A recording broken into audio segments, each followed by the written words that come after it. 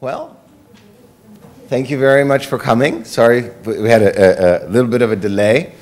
How many of you were here yesterday? Completely, two people, okay. Generally a new crowd. How many of you were here for Professor Rich's lecture? Because we have some overlap with that as well. So David asked me to speak to you about bilateral investment treaty claims in the context of government change. And I have given, I think I had about 4 or 5 of these presentations that I kept throwing out the window and thinking, no, this isn't quite good enough. So I've now settled on an old spaghetti western: the good, the bad, and the ugly. So in order to understand what the good, the bad, and the ugly are in the context of bid arbitration, let me give you a little bit of an introduction about what this whole bid arbitration system is and how it developed, why it's important. Political risk, which is what bilateral investment treaties are about, is as old as the hills. There's always been, so long as there has been some government, there has always been some government expropriating people's property. Kind of goes with the territory. But there's also always been political risk protection. In the context of classical antiquity and from there onwards, the idea really was the principle of hospitality, which protected foreigners coming into new communities, trading out of those new communities, and then later on, this kind of hospitality was formalized in one form or another in what's called the King's Peace. So, if you think about trade in antiquity, the Middle Ages, after that, there always was trade, there always was a protection of trade by the government against expropriation in one form or another that was actionable. And in more modern times, the typical ways that political risks were dealt with included diplomatic protection, meaning that the government that is the home state of the investor would assert its political power, its foreign policy power on behalf of the investor against the host state in order to achieve reparation. There are many famous public international law cases and many infamous diplomatic incidents where military force was used in order to vindicate investor rights. There were insurance contracts. One of our sponsor institutions, USAID, used to be in the business of writing political insurance, political risk insurance and political risk guarantees, and there was the ability of investors to protect themselves as best they could by contract. The problem with all of these forms of political risk protection was that they were relatively, and again, relatively ineffectual. Investors didn't have freestanding international rights to proceed against the government as a matter of international law. And what the BIT paradigm, when I say BIT, what I mean is there are treaties out there that protect investors, and these treaties fundamentally changed the game. What they did was they extended the right to foreign investors to arbitrate their disputes with the host state with regard to political risk, meaning the risk of expropriation, the risk of unreasonable political impairment, the risk of discrimination, to arbitrate these claims as a matter of public international law and deemed these awards to be enforceable as a matter of public international law as well.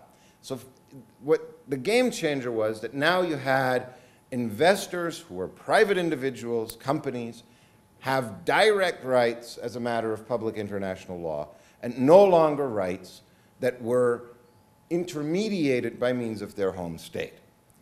These treaties extended a host of protections to foreign investors, namely the substantive protection against expropriation, substantive protection against discrimination on the basis of their nationality, substantive protection of protection, meaning that they would receive legal protection, an effective court remedy in which to voice their claims, and protection of their physical property against intrusion. And the most important of all, it turns out, a protection called fair and equitable treatment. There are now multiple of thousands of bilateral investment treaties in place. About, I want to say, 170 countries at least have signed them. The countries that have signed bilateral investment treaties recently include Venezuela and Iran. They, in fact, have signed a bilateral investment treaty together. So has Cuba. So these are the kind of countries that you would never associate with bilateral investment treaties, and here they are entering into these treaties nonetheless, with each other, which goes to show you just about how far and wide this paradigm has grown since really taking off in earnest in about the 1980s, 1990s. Now, as I said, fair and equitable treatment, before I get to the good, the bad, and the ugly, to give you a little bit of introduction, fair and equitable treatment is the fundamental concept in all of the disputes, really, that have been brought in the BIT era. Now, when I talk to you about fair and equitable, what comes to your mind first? What does the government have to do to be fair and equitable to foreign investors? Any ideas? Yeah. They have to live up to the expectations which they give to the investors when they invest in the country. Yeah. They have to protect expectation interests, and in a civilian context, despite the fact that the norm is fundamentally a US treaty norm coming out of its friendship, commerce, and navigation treaties in a in a civilian context, it means that the government has to treat investors fundamentally with good faith, meaning it must take investors seriously, it must secure the reasonable investment-backed expectations with which investors enter the country. And we've heard about reasonable investment-backed expectations before in the takings context. Now, as you can imagine, government change has a significant impact on fair and equitable treatment. Because every time that a government changes, there is a very good chance that policy will change. And every time that policy changes, there's a very good chance that the investor is no longer getting what it expected to get out of its investment. Does that mean that every time a government changes, all investors come running and bring fair and equitable treatment claims? Well, I guess I wish, but no. And I wanted to introduce you to 2.5 cases in the context of the good, by which I mean run-of-the-mill regulatory change that occurs as a result of changes of heart in the ordinary democratic process. The cases that I would like to discuss with you involve the host states of Mexico, Lithuania, and Turkey, all of them democratic countries. And so these are really the mildest cases of political risk in many ways. The first one, as I keep trying to find a way to get my page to stay. The first one is TechMed v. Mexico. What happened in TechMed v. Mexico? TechMed, a Spanish company, acquired a controlled hazardous industrial waste landfill facility.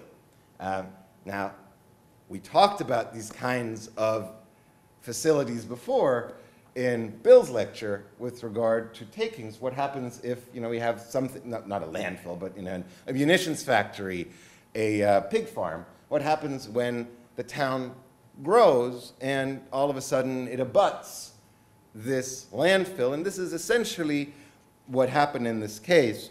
In 1996, the regulator essentially swapped a long-term licensing agreement with one-year licenses, and there was an issue with regard to the licensing. There was an attempt to relocate the landfill, which the investor agreed to, and the investor essentially said, well, until you find me new land, I obviously want to operate my landfill here, just as I've always done. And it appeared that there was agreement on this, but in 1998, lo and behold, the permit was revoked. And it was revoked because of a change in local government that had succumbed to pressure, as would ordinarily be the case. I mean, if you lived next to a chemical waste landfill, you'd pressure your government too, right? I would. So it was shut down. Now, here, the question was whether or not we had a fair and equitable treatment violation in this case. And TechMed is famous for its beautiful and canonical language describing what the fair and equitable treatment standard requires. It requires treatment of the investor in good faith, that the state has to act in a reasonably consistent, transparent, and predictable manner that would allow the investor essentially to organize their affairs ahead of time. And, well, in this case, that really plainly wasn't the case, right? I mean, if on one hand you say, well, we're going to relocate you and you can have the landfill here until we find you a place to relocate to, and there's a famous acronym in the US context, NIMBY, not in my backyard. If you are somebody tried to move a chemical landfill to your backyard, you'd keep protesting, right? So nobody wanted to have that landfill in their backyard, so eventually the promise, we're going to move you and you can operate until we move you, was violated. Now, this is one of the good cases in the sense that there was no evil intent on anybody's part. There was just an ordinary regulatory process working in a way as it should. And in that context, we had a violation of fair and equitable treatment of the investor because, well, even though this is the ordinary process and you can kind of see it happening, fairly if you allow an investor to come in and you give them long-term licenses, and within the term of the long-term license, you change the licensing structure, and then you revoke the license in the term of the licensing structure, and then you don't allow them to do what you'd promised them to do. That sounds like it, no, well, not in bad faith. It certainly isn't in good faith. It certainly isn't transparent. It certainly isn't something where you could reasonably build an enterprise into the future. So there we had a fair and equitable treatment violation, just in the ordinary course of governmental change. Now, let's consider a different case. Facts not all too different. Parkeringskompaniet wie Lithuania. Somewhat more prosaic in terms of what the investment was about. It was a parking structure in Vilnius. Parkeringskompaniet, a Norwegian company, joined a consortium to build a parking structure in Vilnius.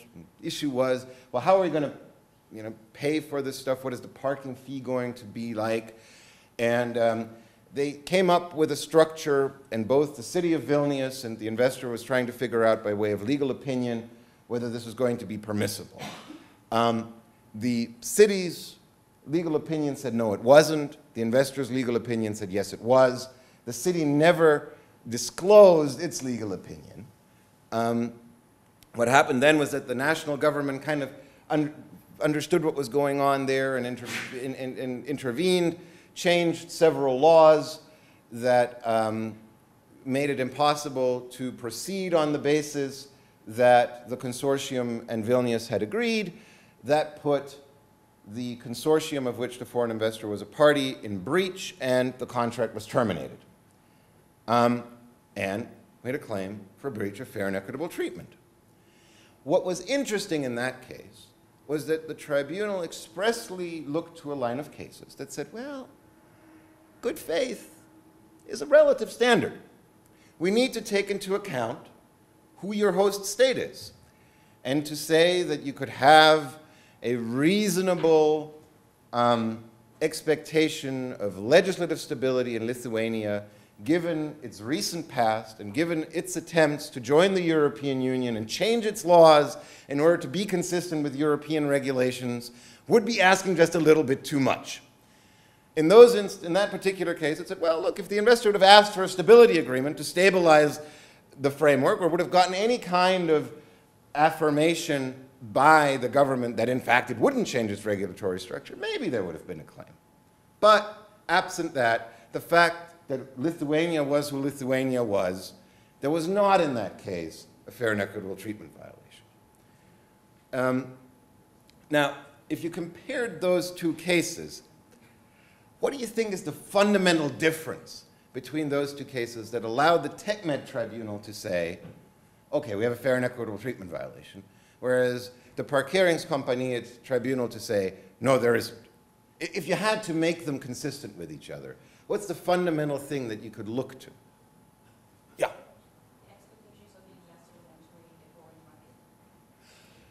What would be why were they different? The expectations reasonably could be argued to be different. Why? Well, because of the political conditions and stability of the state, because of the obligations that the state had towards international organizations, and all other reasons that could be considered by the investor. So Mexico had not just emerged from Soviet rule. Fair enough. Anything else? Because that would be a very thin reed to really place one's faith in, because then you're saying, well, certain countries just get better treatment than other countries. That's kind of weird, right? I mean, to say that, well, good faith, yes, but only, good faith means one thing if you're Mexico, it means another thing if you're Lithuania. Is there anything else that would be different between these two cases? And I know you haven't read them, so it sort of, have you noticed something in my description of what happened?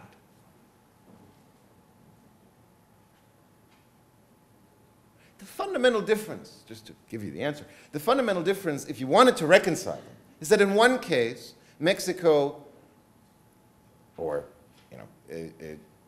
organizations /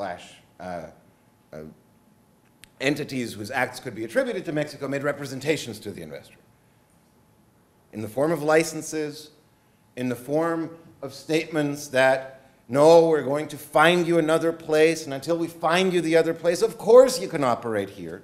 And then they didn't abide those terms. So you had a representation and a violation of the representation, whereas the very technical reading in Parkeringskompaniet would say, no, here you didn't have a sufficient representation. Nobody told you the framework was going to stay the same. Nobody told you that you could operate this parking structure in this way if you so desired. Well, it's a very thin reed because there was a negotiation with a municipality. There was a contract. There was an expectation that to the extent the city knew that what it was doing could be considered illegal, it should at least speak up. But that's where probably it came in that you had this differentiation between development status and between both countries to say, well, we can expect a certain kind of transparency on one end, but maybe not quite as much on the other. Now, one can have opinions about whether Parkeringskompaniet got it right or didn't get it right, and let me not share my personal opinion with you on that, because I think it's really important that you make up your own mind on these kind of issues, because jurisprudence is split on that. The half case I wanted to discuss with you before moving to the bad is PSEG v. Turkey. That case found one fundamental exception to the rule that is emerging in fair and equitable treatment, that you really do need some form of representation from the government, direct or implied, that the investor can say was violated. And that was, if you have a roller coaster ride of constantly changing regulations, that also would be a fair and equitable treatment violation. So if, every 3 months something new comes out and it fundamentally throws your plans overboard and you really cannot ever predict what it is that you need to do. You don't need to have a stability agreement. That kind of an environment is so non-transparent, according to PSEG, as to be a fair and equitable treatment violation all of its own right. It's a half case in this context because it really refers more to the regulatory state than to government change. So if you have a regulatory state that keeps changing its mind about how legislation is implemented, that would be more of a problem. It's not really a problem that the government keeps voting new laws. I mean, parliaments are not that prolific, I don't think. So what we come to in the context of the good is that so long as regulation is not an unfair surprise to the investor, given where it started out, we don't have a fair and equitable treatment claim. It's arguable whether or not unfair surprise is some form of absolute standard that you'd set, or whether you have a floating relative standard in that context, and there are various arguments for and against setting an absolute standard or not. But that is how regulatory change or government change would work in the context of bid claims with, I'm going to call them good governments for current purposes. Now, next, we have the bad. The two cases I want to talk to you about are UCOS, or the various UCOS cases against the Russian Federation, and Fraport v. Philippines. Now, a disclaimer, I acted as counsel directly in Fraport v. Philippines, and I acted as counsel for UCOS Oil Company, not in the bid claims, but so you know my bias with regard to these cases. Now, I would assume some of you may know what happened in UCOS. Anyone want to give it a stab?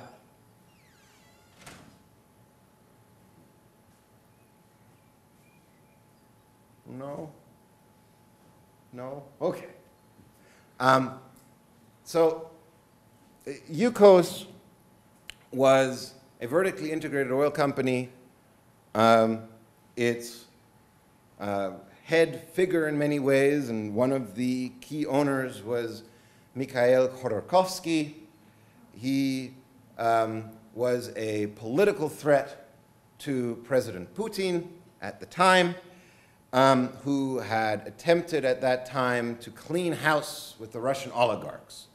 Now, wait a minute, why is this a government change case? Well, what you have to understand in that context, it's an attitude change. Well, what happened was that when Yeltsin could no longer really run for election for president, the oligarchs all got together and tried to figure out which figurehead are we going to choose who will run this country for us.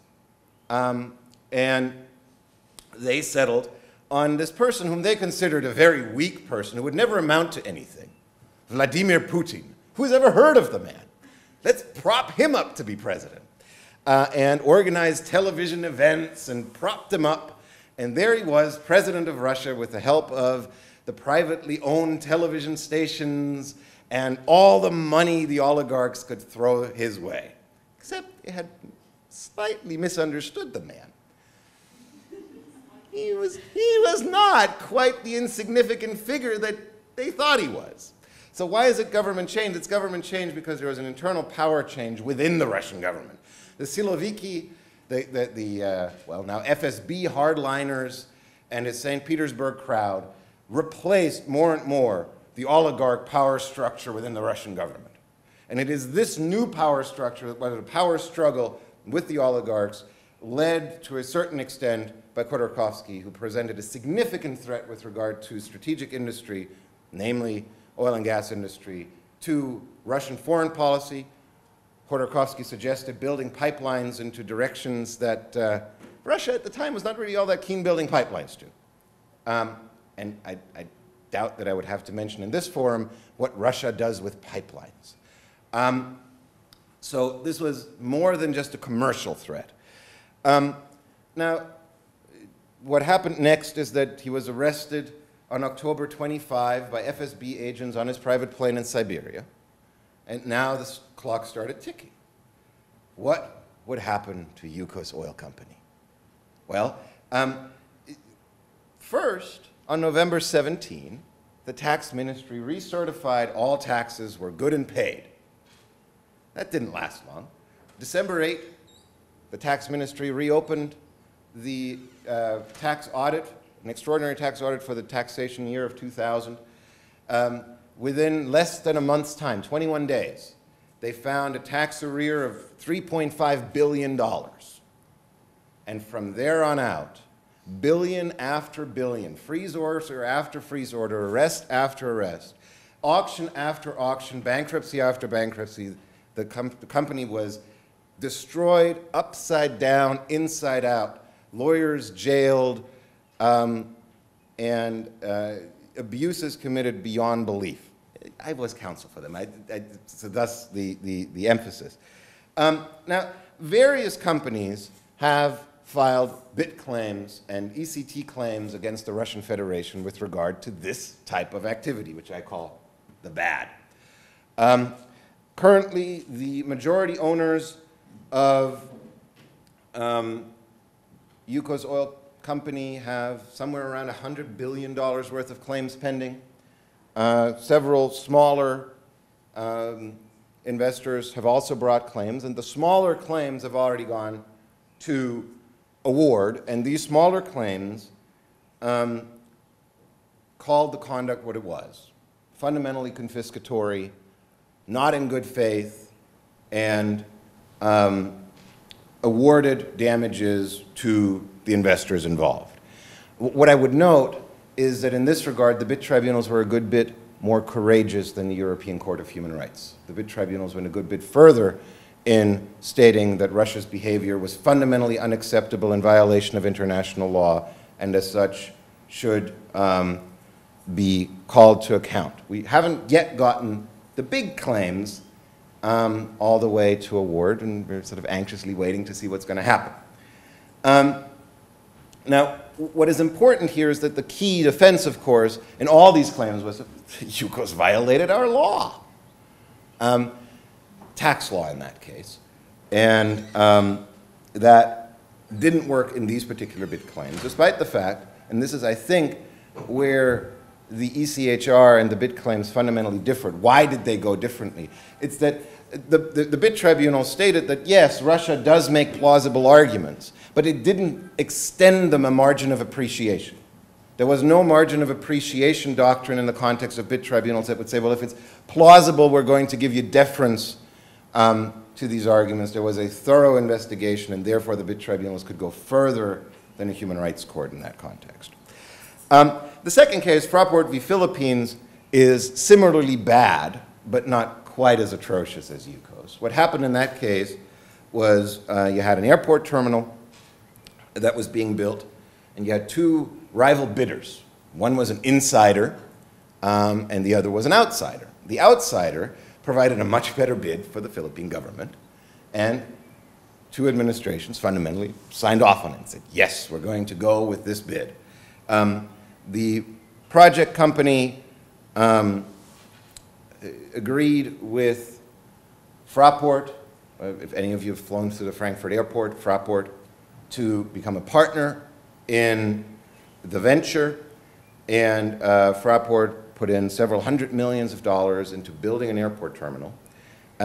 Problem was, there was a new government that came into power. The new government did not align itself with the people who had won the bid.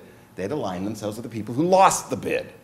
So now there was an attempt, according to what Fraport pled, in the arbitration. I'm saying that this way because two counsel for Fraport were sued, and I believe the cases are still ongoing, for libel, for statements made in a pleading. Thus, allegedly.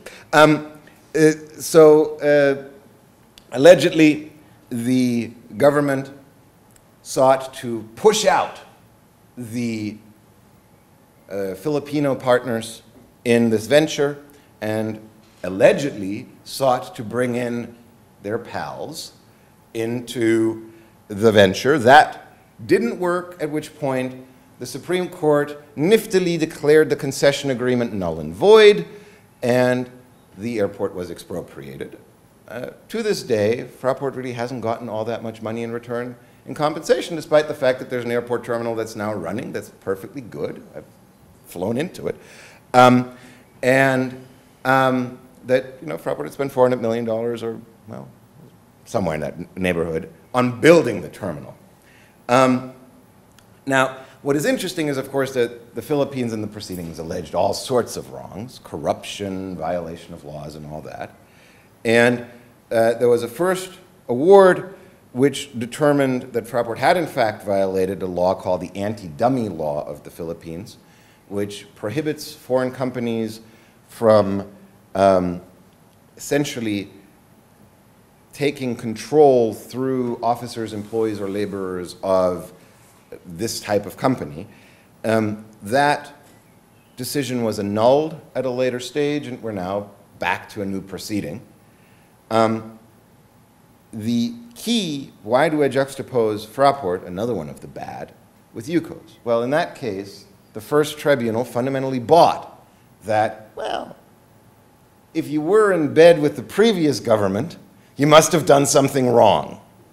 And in the UCO's case, it didn't buy the if you were in bed with the previous government, you must have done something wrong, i.e., you know, hoodwink the tax man. So the bad cases are the kind of cases where you're going to see fundamental claims about the illegality of investor conduct in order to mask just the sheer size of the host state conduct. By the time that you take north of $400 million and you don't want to pay compensation, there better be something wrong with what the investor had done, right?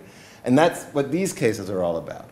So these cases fundamentally turn on counsel's ability to plead these cases in a way to convince the tribunal that the investor acted in a manner that was, in fact, in accordance with the host state laws. Something that is very important, I'm going to get to at the end, of how you actually structure your investments to fix this. Now we get to the plain ugly. Sometimes you have geopolitical collateral damage. I'm talking about situations like what we currently have in Crimea and eastern Ukraine. Fundamentally, a foreign government has brought about, and I don't have to say allegedly in this case, a change in government by armed force in a part of the host state. I don't have to say allegedly because I think President Putin gladly admitted to the fact that there were, in fact, Russian soldiers in Crimea that were the ones running around. Now, what happened next is similarly predictable. The expropriations started occurring, and they're probably going to occur in the near future to an even greater extent. One of the companies that was expropriated is Wind Farms of Ukraine. Wind Farms of Ukraine had significant funding from foreign banks, including European debt financing, and, well, they're now looking for ways to figure out what on earth are we going to do about that. The problem in this context for the BIT paradigm is that you ordinarily can only claim against your host state. How on earth are we going to bring a claim against Russia, would be the question. Does the BIT paradigm protect you this far? What I would like to suggest to you is that maybe it could. One theory that one might try is that of successor government. To say that, well, assuming for a moment that Russia were the successor government in Crimea, given that Crimea has declared independence and then voted to join Russia, there is a theory you could thread that would, under the Vienna Convention on the Law of State Succession, permit an argument that you simply sue Russia under the Ukraine bits in place at the time, which the investor relied upon in making the investment and hopefully took into consideration in structuring the investment. That would probably be the easiest way to do this, simply because an investor would not have structured through a Russian bit for making, or a bit structure that would allow claims against Russia, making an investment in Ukraine. That would have required a foresight that probably was beyond the scope of what investors could reasonably have expected to make. So here, the successor state theory is probably the best way to go about it. You could also try, if you had a better Russian bit, by all means, bring a claim directly under a Russian bit or under an old Soviet era bit, as to which both Ukraine and Russia arguably are successor states. There are currently claims pending against Kazakhstan on the theory that Kazakhstan is a successor state to the Soviet Union. So you could also try that. In all of these cases, Russia in any event should be stopped from asserting that it is not actually in charge of the territory of Crimea, given its actions, and I'm pretty sure that bid tribunals will be courageous enough to say that. So that would be one way in which companies stuck in the position of wind farms of Ukraine and the financiers of wind farms of Ukraine could bring claims with regard to the ugly geopolitical collateral damage. The other thing, which is even more interesting but even more controversial, is you could, if you had the right investment structure, bring claims against Russia on the basis of a Russian sub, to the extent that the Russian sub, and you had a Ukrainian sub, and the two of them did close business together. In the NAFTA context, high fructose corn syrup led to a lot of those cases, because you had US parents that sold high fructose corn syrup to Mexican subs, and the Mexican subs claimed against Mexico when there was a sugar war between Mexico and the United States. And in the Cargill case, the Cargill tribunal fundamentally stated that, yes, we are going to compensate Cargill de Mexico for Cargill's losses in this instance, because Cargill de Mexico's business model fundamentally included these profits already. So long as you can prove that, you don't even have to prove a successor state theory. You just have to prove that the two companies involved had such a close business connection that you can claim for all sorts of things that the Russian Federation did illegally in Ukraine that interrupted your business and therefore impaired your investment in Russia. That is probably going to be the most complicated legal theory to win on, but it's available to defeat the ugly. So, looking at the good, the bad, and the ugly, the bid paradigm fundamentally permits you to address government change that is benign, not so benign, and maleficent. I have to make a little bit of Disney promotion at this point. So these three types of government change can be brought into the frame if you've structured your investment at the outset correctly. What do you need to do? You set up a structure. What do you need to do in order to find the right way to do this? Well, the first step is to find a legal structure that would permit you to get good bit protection and good tax treaty protection. Don't just think about bits. Think about tax too. Because if you have a bit structure that protects you and a tax structure that's going to have you pay out the nose, your clients are not going to be very happy about that. The good thing is that most states that offer good tax treaties also offer good investment treaties. The Netherlands is one of them, so that you could do a Dutch sandwich. And you can frequently look at the relevant treaties that are available and compare the two. I would say look at the bits. Not all bits are worded equally, but fundamentally a lot of the bits have more similarity in protection than the tax treaties would. So that is how you would look at the first step. Okay, now I found a bit. I found the right bit structure. I'm going to invest through the Netherlands in wherever it is that I'm going to invest. Check. Now, the problem is that this is not where it ends. The bad should show you that you need to document everything you do with the government in order to preempt any kind of allegation that you acted in violation of host state law.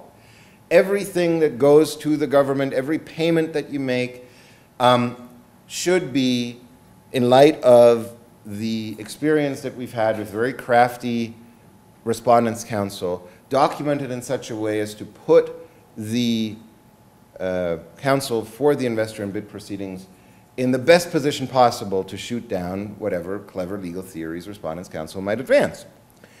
Now, the other thing that you need to do is less about the bad and more about the good.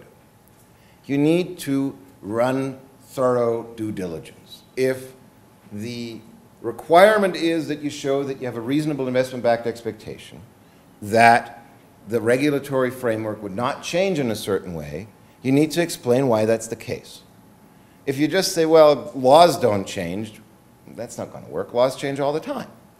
So you need to figure out a good basis for that, preferably through government communication, and organize your file. Have that ready. Finally, group structure matters, the ugly. Think about whether or not you're operating in a geopolitical environment where this kind of cross-border skirmish is possible, either in the trade context, which happens all the time. I mean, there are countries that are in perennial trade wars with each other that are not all that, they're in the newspapers on like page 25, or in the context of certain more belligerent states that you think that, well, there might be some of that risk. At which point you want to have a group structure that would allow you to make the Cargill argument to the extent that it is economically feasible to do so, which means that you set up your supply structure in such a way that the two countries that are most likely to be at odds with each other are the two countries in which you have subs that have essentially revenue streams and goods streams or other business streams go through them, so that you can always rely on one or the other to bring a bid claim a la Cargill. Now that might be tax prohibitive, and if it's tax prohibitive, you have a chat with your client, but whether or not you're more concerned about political risk or more concerned about taxes. But these kind of structuring concerns fundamentally impact how you deal with government change in all sorts of varieties of ways. So that's where I wanted to end my remarks and sort of see if we could get a good discussion going.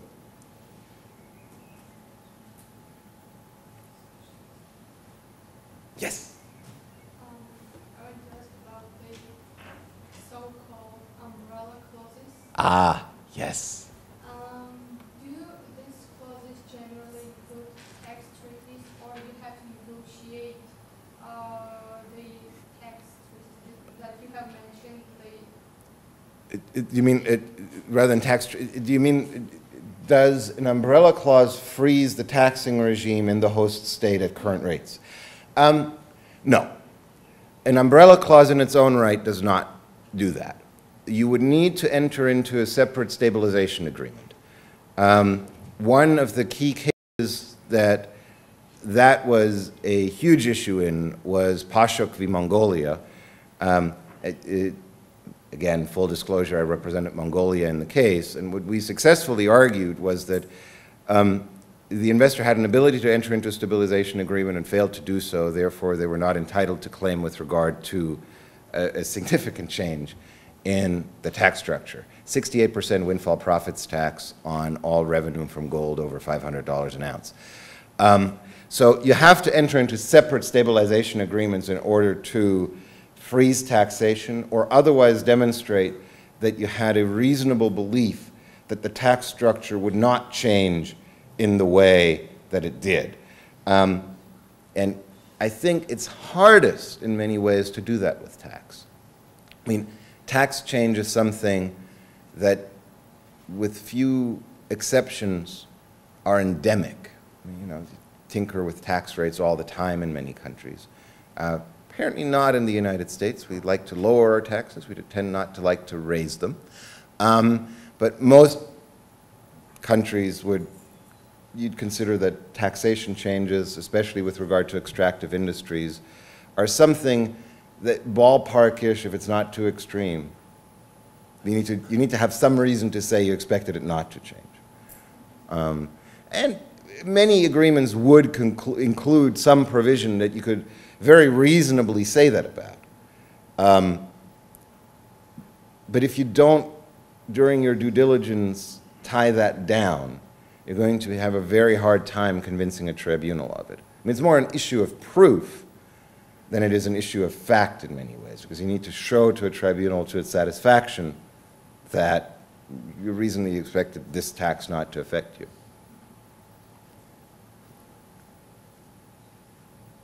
Yes?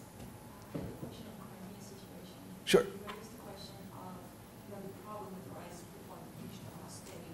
So I was wondering, wouldn't it also be a problem to qualify for an investment? Because, for example, if you're a Russian company, Crimea, and you could benefit from the BIT against Ukraine, for example, can you afterwards also benefit from it when you is basically occupied or /annexed, depending on the interpretations? Or, for example, if you're a Ukrainian company in Crimea, establishing Crimea, would you benefit from the BIT against Russia? So how do we qualify for an investment in situations where the government changes? It's hard. The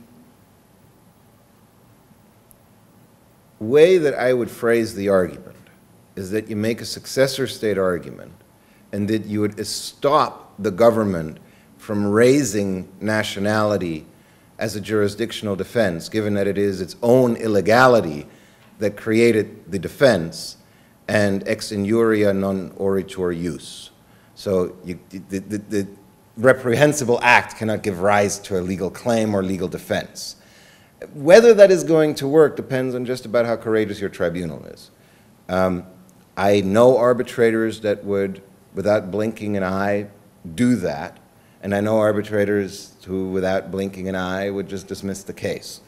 So there, the constitution of your tribunal is going to be very important because it goes to something that's a foundational consent issue.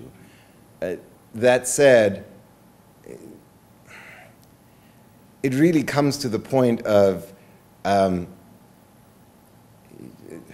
there's sort of an American saying of cutting off someone's nose to spite their face. I mean, to raise that particular defense is to rely upon the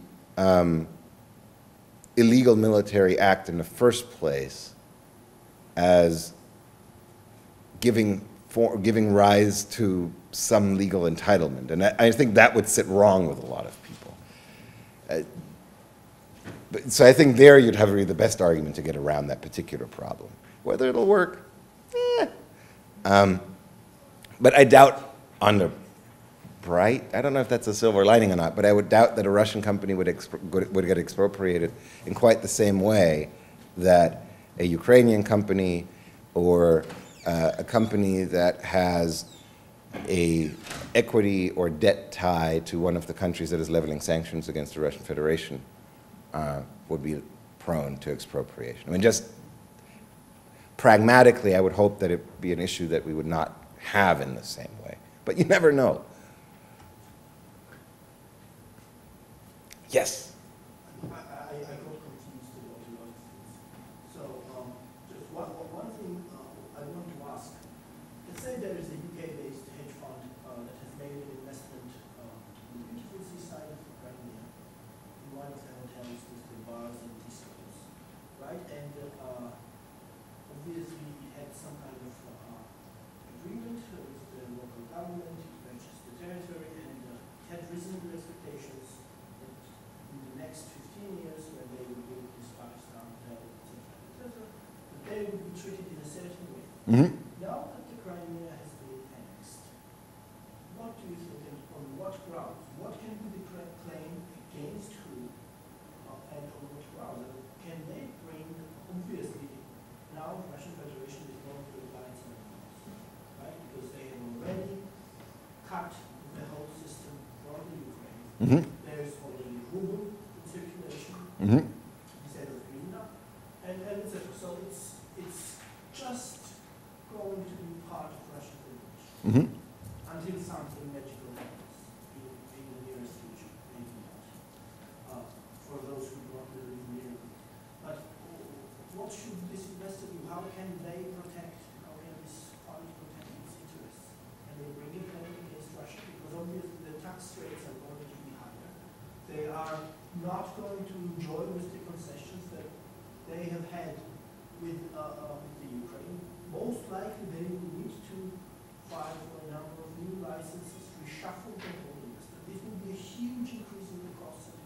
Mm-hmm. What should they do? Well, now, I'm trying to think very... Imagine the hypothetical situation where there is the BIT, Russian Federation.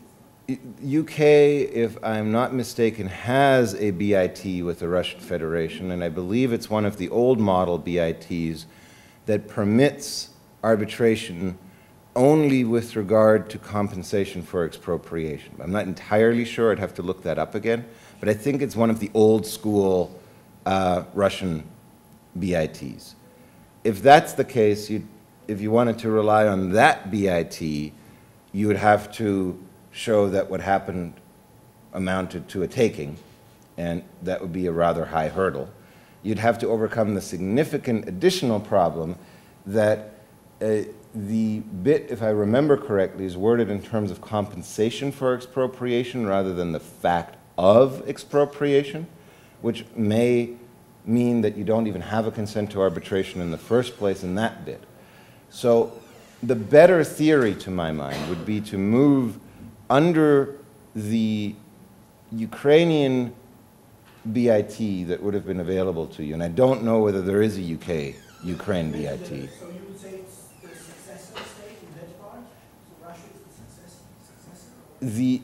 The best way of doing it would be to argue on a successor state liability for a simple reason, namely that you then have a plausible theory throughout as to why you're sticking Crimea, or Russia at that point, with the expectation that you had from previous government officials. So that you essentially say that, well, I don't care who's in office and what flag is flying atop the building.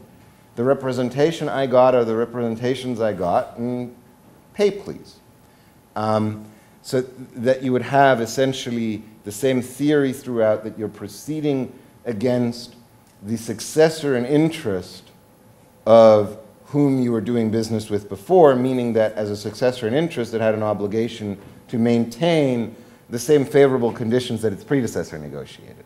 Has there been anything, any practice whatsoever, in anything, even in public international law, that a succession would have been established in such a case?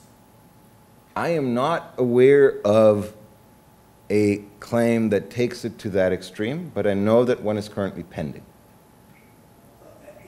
Involving Kazakhstan. Kazakhstan? There is a claim against Kazakhstan on the basis of a Soviet bit, claiming against Kazakhstan as a successor state to the Soviet Union.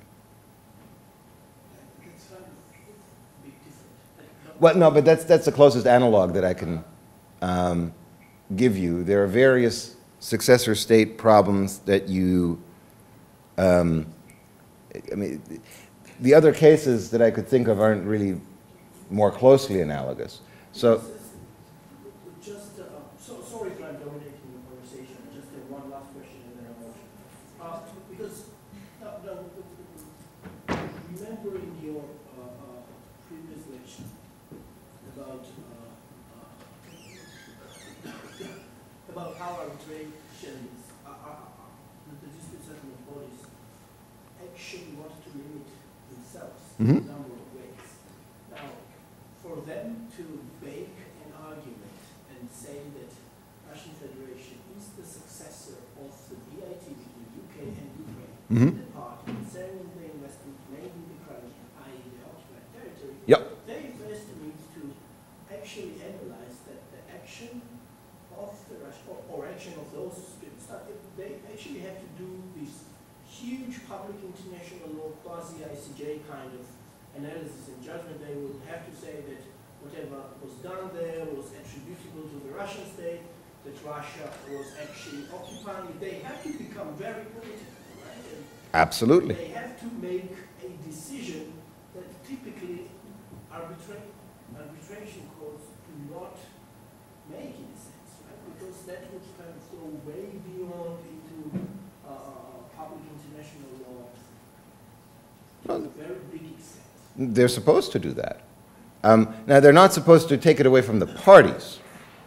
So if neither party pled it, well, too bad for the investor. But if the investor has pled a case that the tribunal finds convincing on the basis of the successor state materials that are out there, then I see no reason that a BIT tribunal wouldn't do it. Can the investor, and I promise this one is the last one, can the investor in this case bring a claim against Ukraine? And just say, you just have to protect my investment. You do it, I don't care whether it's a military junta taking over that peninsula or it's a sovereign state. You know? The problem you'd run into is twofold. One is there is a war provision in most BITs that essentially provides that the foreign investor should be compensated at the same level and in the same way as nationals of the host state. So to the extent that Ukraine isn't compensating Ukrainian companies for their losses, you'd have obstacle one. You could then try a full protection and security argument on the theory that Ukraine wasn't sufficiently diligent to protect your investment against essentially the physical taking by a foreign power. The problem with that argument is that I don't think arbitrators would buy that Ukraine would have had the military possibility of protecting your investment against. But at least the investor can say that they did not even move a single soldier.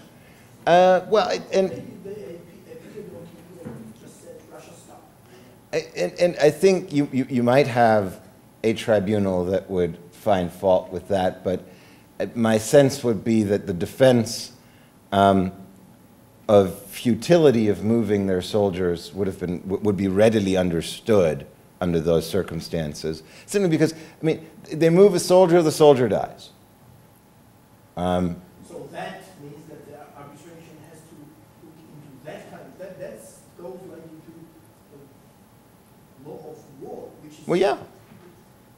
The parties would have to plead it, and the parties would. The arbitration court is going to do it. They're just simply going to just dismiss the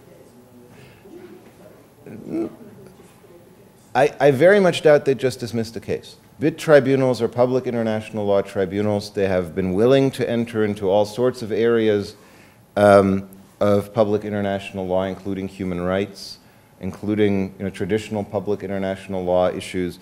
They do it. You'd have to educate them to do it. But the fragmentation of international law has not gone so far as to prevent them to say, well, you can't deal with this. They've dealt with trade issues a lot when there were competing WTO and investor-state issues where the host state of the investment claimed that it was acting as legitimate countermeasures to what the other state was doing. I mean, fundamentally, all the sanctions that are put in place by the Western states are similarly suspect from an investor-state arbitration point of view as also being fundamentally fair and equitable treatment violations because, well, there is a line of cases that say, no, countermeasures affect states. BITs protect individuals. The individual cannot be blamed for what's going on between the two states. Now, in this case, you'd of course make the argument that the individual is very much to blame, and you might have a chance of winning that argument. But I mean, these kind of things would be litigated on a regular basis in BIT cases, and in the UCOS cases, tribunals have been willing to go further than the European Court of Human Rights. And I think that shows a political commitment on the part of arbitral tribunals to be a strong judiciary in this field.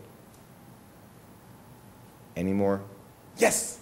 Speaking of organizing the investment, Mm-hmm. we're trying to organize investment in a way to get a BIT protection.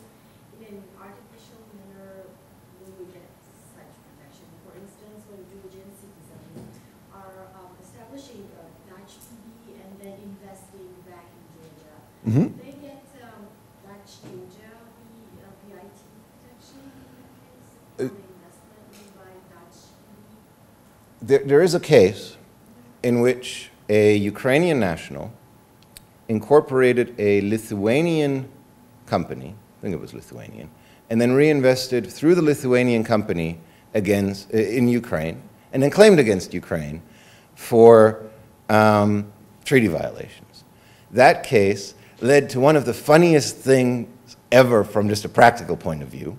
The two wingmen on the tribunal, the two party-appointed arbitrators, found jurisdiction, and the president of the tribunal dissented and resigned. That usually does not happen. Usually the president of the tribunal is not the odd one out that dissents. In this case, though, that's precisely what happened. And what the majority of the tribunal stated was that, no, you don't look to effective nationality. The requirement is that there be the company that is incorporated in the right place, and you don't get to pierce the veil in order to establish effective nationality beyond that. Meaning that you can, as it stands now, incorporate through bit countries, should you so choose. And there are people who do that from time to time. I have heard of prime ministers who have brought claims against their own country on somehow similar bases. I'm not sure which country that would be, but I've heard of such thing. So, I mean, this kind of stuff happens. Apparently, they also settle their own cases afterwards, which also is interesting. Well,